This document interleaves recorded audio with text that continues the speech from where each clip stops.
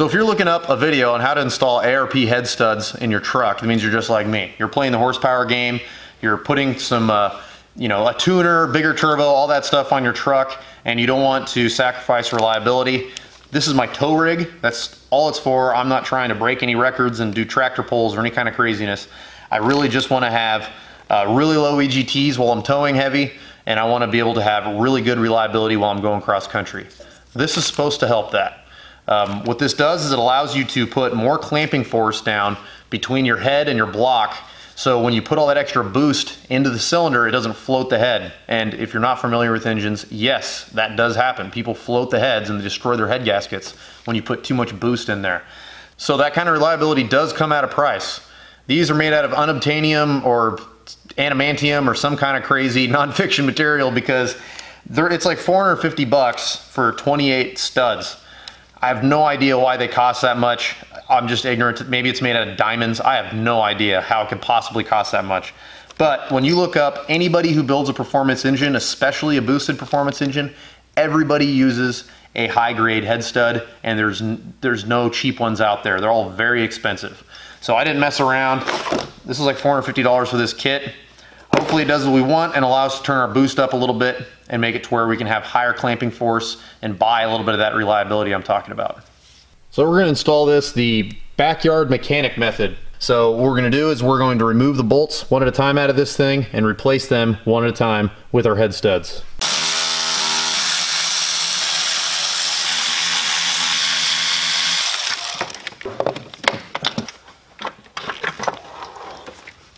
Now we need to remove these plugs for the valve cover gasket, unplug them, and then undo each of these from our injectors.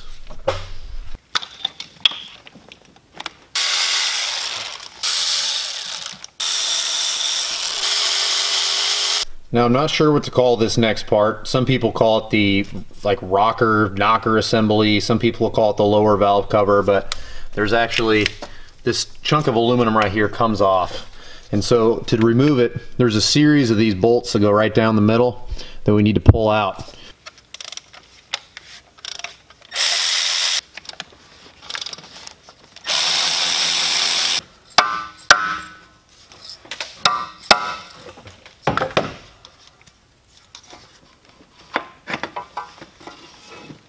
Now each one of these rocker arms need to come off. There's a bolt in the middle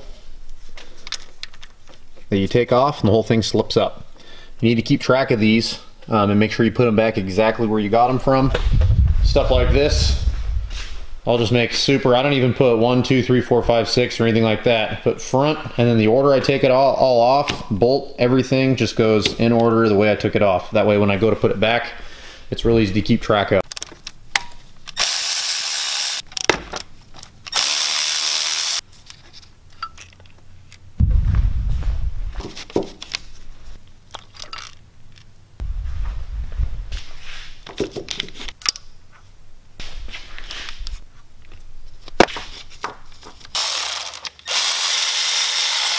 I like to pre-assemble stuff like this on the table instead of just going one at a time on the truck, and that's for a couple of reasons. If I remove the bolts, let's turn on our camera light. If I remove the bolt and then I have to lube up everything, drop it in, and then assemble my washer and then assemble my nut and all that stuff, first off, you're fumbling with small parts that are, you know, on top of your engine, which I never like doing. You don't want to lose a washer or something like that. And if you pre-assemble everything on the table before you start pulling these head bolts, if you're short one nut, you're not screwed. You don't have to have this thing be down until ARP sends you a new one. So in my experience, pre-assembling them like this will save you a little bit of time in your installation. This is a torque sequence that comes with the ARP head studs. I plan on sticking to the sequence. The only difference is it says max 125 foot-pounds. A lot of people torque these down to a lot more than that. I'm gonna go to 135. That's a pretty common thing for people to do. All right, I located the first bolt that we need to remove in our sequence, and so I'm gonna break it loose with this breaker bar. Ooh, that's 284,000 miles of being in the same place. Now we're gonna take it over to our table. Put Put it next to those ones. And throw our new pre-lubricated bolt in its place. Now you want to bottom it out, but you don't want it to be really tight. So we're going to very gently put it in the bottom there, and then we're going to back it out just a hair. Now I'm going to use my ratchet to make it hand tight. There we go. Super soft. We're not trying to get it to bottom out real hard or anything.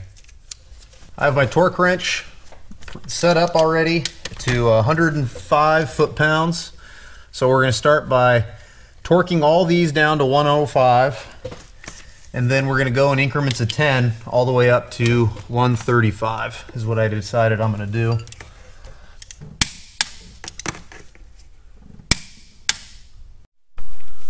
Pretty straightforward, right? Now we just need to do that 25 more times using that sequence.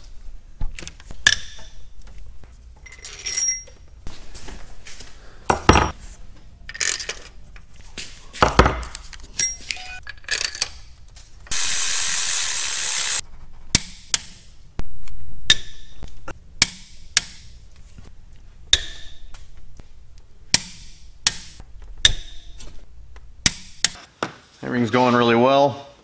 One thing I can say is you want to make sure you be really mindful about where your injectors are, because this is plastic, that's brass. If you bump this, it would be really easy to mess it up.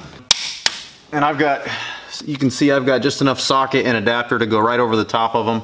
So no matter how I wiggle, I'm pretty far away.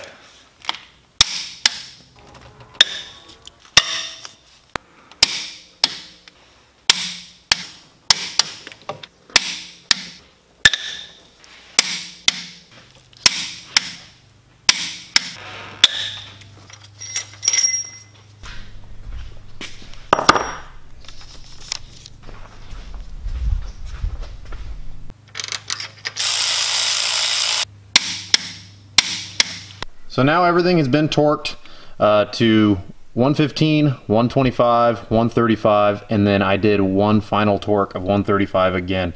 So the reason I do it twice at the end is to make sure I didn't miss any, or that while I'm torquing this one, it doesn't make that one loosen up or whatever. Just good peace of mind. So now I am taking and putting all the rockers back on in the exact order and in the exact orientation that I took them off, and I'm going to set valve lash.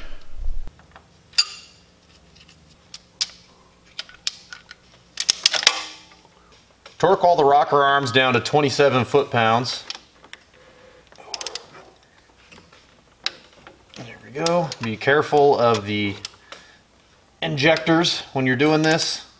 They're very fragile, and especially if they're high miles, that plastic starts to get pretty frail. This guy's got a little swivel on it, so it makes it a little easier to do this kind of thing.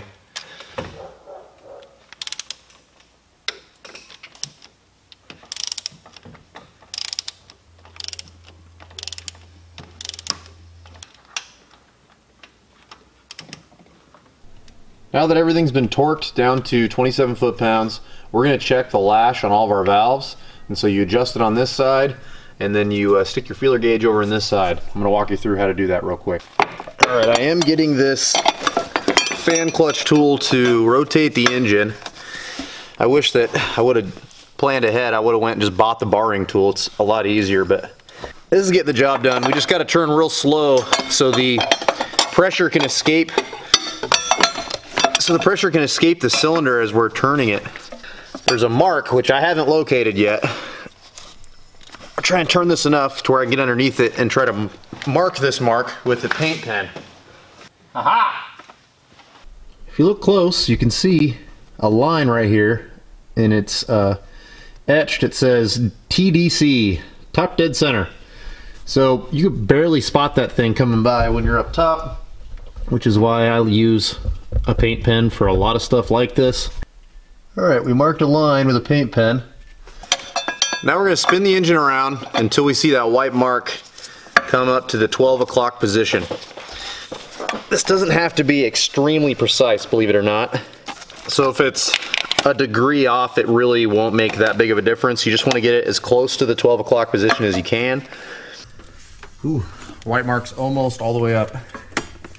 Perfect. It's time to adjust these valves. So I wrote down in this cardboard box, I didn't want to go inside and print something out, so I just kind of wrote some of this stuff down. I wrote what our intake valve minimum and maximum clearances are going to be, and our exhaust valve minimum and maximum clearances are going to be. If they don't fall within these clearances, then we're going to need to adjust it to this clearance. Then we take the lock nut and we're going to torque it down to 18 foot-pounds.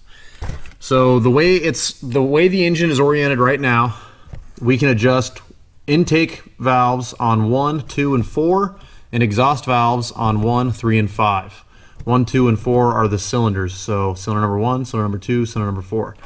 So that being the case, we know that the intake side of cylinder number 1, see how you can hear that? That means there's no tension on it. That's what we want. And then exhaust on number 1, intake on number 2, but the exhaust on number 2 should have tension. So you can't hear it.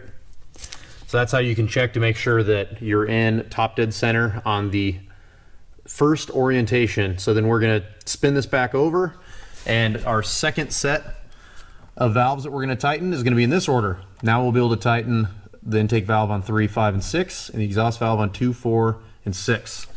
So what I'm going to do first, because we had these rockers off earlier, I know we already torqued these, but we are going to torque them again now that the engine has rotated a couple times. I want to make sure that I didn't torque this while there was tension on it and somehow that affect the overall result. I've got 2 sets of feeler gauges here. I've got one with the feeler gauges out for the exhaust side, and I have this set of feeler gauges for the intake side. So our maximum tolerance is going to be 0.015. So we're going to see if we can fit a 0.015 in there.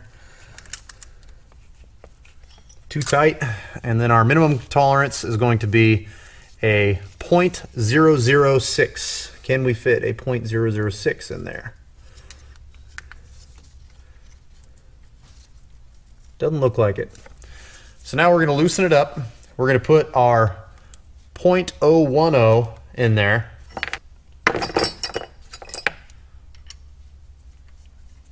And then we're going to put the Allen wrench, loosen it up to where we can fit it in. There we go. So now our 0.010 is in there. It's going to be hard to see from your angle. Let's see here. See, now that's too tight. Loosen it up just a little bit.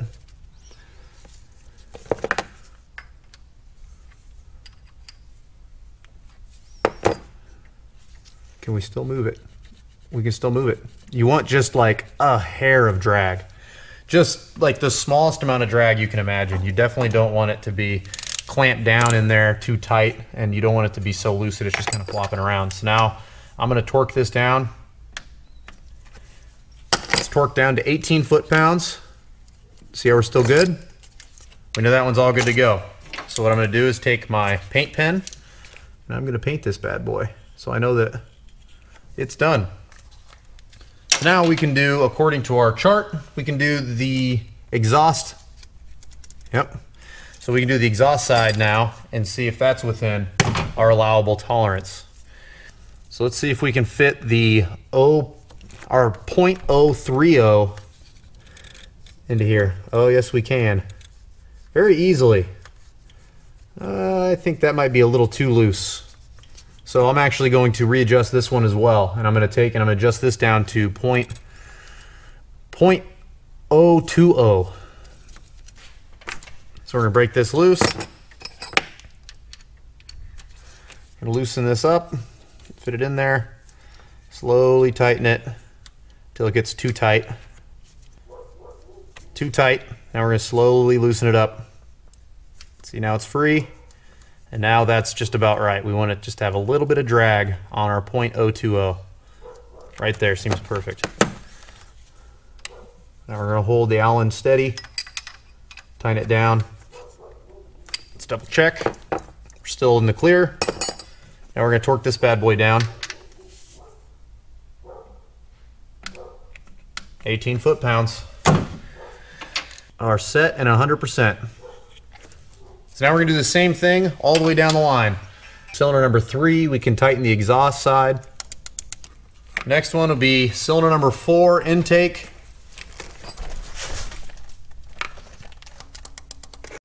So you get the general idea here. Now I'm going to adjust the exhaust on cylinder number 5 and then mark it with the little white marker to make sure that I know which ones I tightened. And I'm going to spin the engine 360 degrees. And after I've spun the engine over, I'll be going back to this second set here. So it'll be 3, 5, and 6 on the intake side, 2, 4, and 6 on the exhaust side. And by the time I hit number 6 on the exhaust side, every single one of these should have a white ring around it. If I'm missing a white ring, that means I forgot to color it with the marker, or I forgot to check it. Either way, I'll know that it's time to recheck it because there's not a little white ring around it. Once all these have a little white ring around them, I know that I'm good to go. Let's trim our lower valve cover. This is the front of the engine. This is the back of the engine. Might be hard to tell, but I marked in Sharpie. Basically, this whole little chunk needs to get out of the way. So what I'm going to do is use one of these rotary files on the end of my die grinder. That's what you're looking for right there. You've got to clearance it out enough to where you can fit that head bolt through there. I went ahead and put this gasket on the bottom, cleaned everything up really good with brake clean. Got the surface on the engine head cleaned with brake clean. So I'm ready to put this back on.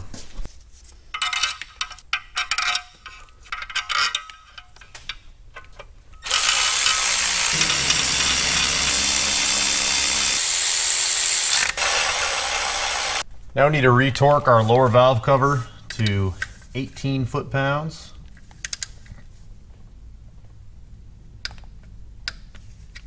Work your way from the center out. This isn't required, but I've decided to go with a brand new valve cover gasket. The other one had 284,000 miles on it. Wasn't having any issues, but since there is electrical components that go through it, I don't want to take the chance of having some weird drivability issue that I can't troubleshoot. So I'm going to install this brand new gasket in the hopes to get ahead of that problem. I reassembled everything, just torqued down the valve cover. Let's see if it starts.